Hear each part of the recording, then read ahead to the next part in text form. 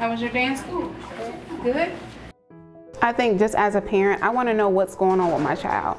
I want to know what they're doing. I want to know what they're learning. And obviously I want to know who's teaching it to them. Because as a parent, we want the very best for our kids. So therefore, I make it my business to stay personally vested in my child's education. All my teachers, my advocates, upper management, they will contact me. Anything new going on, I know about it. And they give me the option to participate.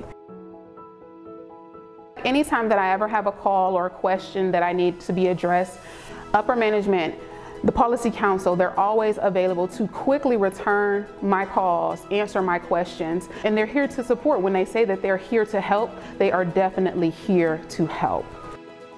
It's an assembly where the parents can actually have that greater voice on behalf of all the kids, not just their specific kid. And we have the option to make decisions and be a part of the decision-making body for Alta. They encompass all the campuses, not just one versus another. So it's nice to where one parent or a couple parents can say, oh, well, my kid's there, so I can make a decision for everybody as well. So I'm gonna benefit my kid and their kid. I think it taps into my creative side that I never knew I had, because it allows me to sit back and focus on what I'm actually doing to make it fun for the kids and not in this adult world fun.